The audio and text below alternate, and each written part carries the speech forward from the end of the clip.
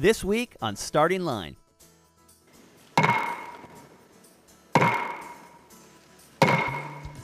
The 2019 session is underway. We look back at what happened during the first week of session and look ahead at what's to come in our first starting line of the 91st legislative session.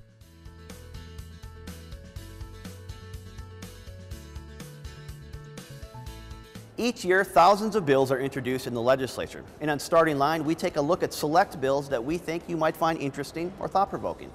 On January 8th, the legislature officially kicked off the 2019 session, and the first bills have been introduced in the House. Those bills typically signal the issues the House will prioritize and get to work on. And a day after the first floor session of the year, House DFL leaders held a news conference to unveil the first 10 bills they plan to introduce. So the House DFLers traveled the state to listen to Minnesotans and have conversations about our shared values. We listened to people's hopes, their dreams, their fears, what keeps them up at night. And what we learned is that Minnesotans care deeply about our state and want to see each other succeed. Minnesota is a really strong state, but we know it can be even better. And that economic prosperity hasn't reached all families in all corners of the state. At the Capitol, our work will focus on improving economic prosperity for all families across the state. We're going to work very hard to ensure world-class educational opportunities, more affordable, more accessible health care, and investing in Minnesota's critical infrastructure, from clean energy to transportation. Let's take a look at House Files 1 through 10. House File 1, the Great Start for All Minnesota Children Act. Representative Carly Cotiza-Watoon has proposed a bill that aims to close the opportunity gap affecting our state. We suffer from one of the largest opportunity gaps in the country, and this gap starts long before kindergarten. Every Minnesota child deserves a great start to their life, and we all benefit when this happens. The Great Start for All Minnesota Children Act invests in prenatal care, home visiting for new parents, and early development and care, especially for low-income children between ages birth to 3. House File 2 focuses on K-12 student support legislation. Representative Heather Edelson sponsors this bill that would, in part, provide funding for school mental health programs and school support professionals. House File 3 is a proposal that Representative Tina Liebling says will help make healthcare more affordable by introducing a Minnesota Care buy-in option. One of the big challenges is that individual insurance is too expensive and doesn't cover enough. And so our Minnesota Care buy-in option will provide a better opportunity for Minnesotans who buy their insurance in the individual market to have a product that covers more and costs less. House File 4 is a proposal that would hold pharmaceutical companies accountable in regards to alleged prescription drug price gouging. Representative John Lesch sponsors the proposal. House File 5, sponsored by Representative Lori Halverson, is being called the Paid Family and Medical Leave Act. Halverson's bill would make sure that Minnesotans have the access to the care and the time that they need to care for their loved ones, to bond with a new baby, and maintain their employment careers. Representative Tim Mahoney's bill, House File 6, would crack down on wage theft from employers.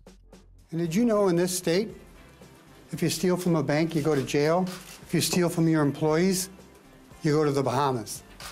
We're going to make it illegal to steal from your employees in this state.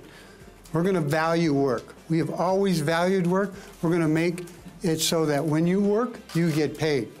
Rural broadband expansion is the focus of House File 7. Representative Rob Eklund, who comes to the state capitol all the way from International Falls, carries the proposal that attempts to increase access to high-speed internet for more Minnesotans. House File 8 and House File 9, sponsored by Representative Dave Pinto and Representative Ruth Richardson, work toward preventing gun violence by increasing criminal background checks on gun sales and implementing extreme risk protection orders. And House File 10, sponsored by Representative Kelly Moeller, aims to protect Minnesotans from sexual harassment by making changes to the severe or pervasive standard for sexual harassment. It's certainly an ambitious agenda, and one that House Minority Leader Kurt Daudt does not support. The former House Speaker said in a statement, Democrats said today that it was essential to raise health care taxes. House Republicans couldn't disagree more. Our priority will be to lower taxes and health care costs for Minnesota families. The leader of the House Republicans spoke to us last December about how his caucus will approach the DFL agenda. You know, we're going to keep working on the same issues that we have in the past. I know that Minnesotans appreciate the work we've done on reducing taxes and reducing healthcare costs and health insurance costs, putting more money into roads and bridges. We're going to continue to work on those things. And our colleagues on the other side of the aisle ran their campaigns saying they were going to do those very same things. So if they are and they follow through with that, we'll roll up our sleeves and we'll be right there helping them every step of the way. If they vote to raise healthcare costs or vote to raise taxes on Minnesotans at a time when we have a huge surplus, they're going to expect some pushback, and we're going to be there to hold them accountable. So session is underway, and as we march toward May 20th, we plan on taking a weekly look at bills that are introduced in the legislature that you might find interesting or make you think.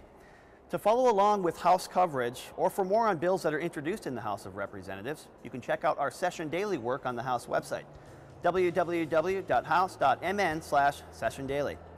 Thanks for watching Starting Line. We'll see you next week.